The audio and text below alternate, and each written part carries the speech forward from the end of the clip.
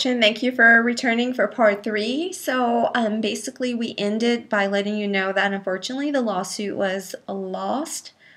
We're just hoping that she did get some type of nice pension in the situation, especially if the person that we search for is deceased now. We're definitely hoping that she was able to get some type of peace of mind after that type of experience that she had with the school. And in this situation as an HR professional, I want you to think of how you would have handled the situation differently if you needed to talk to the executive or manager who was treating the employee in a manner to force them out. I would like for you to start thinking about if you're ever faced with that type of situation, because it does happen. Let's just face it. Sometimes business is just business, and the fact that someone's been there for 36 years doesn't really play a big role in that. Business is just business decision.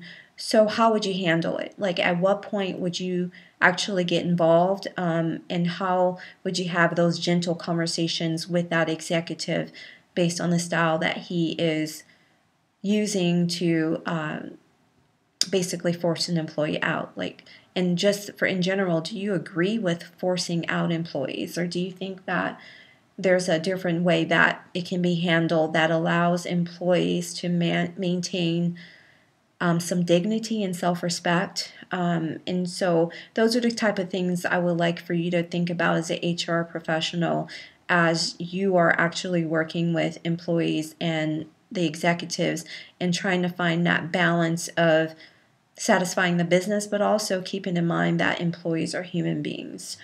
So I definitely wanted to go over those details with you, and definitely at the end, please do, if you haven't done anything, go ahead and follow our podcast on YouTube. We definitely try and list new podcasts as frequently as possible, and we would love to have you follow us and join us in the community, and let's have some conversations about some of these things that are happening in real life and true life. And this is Kris Lou saying, it only takes 5 minutes to stay out of HR jail. Have a great day.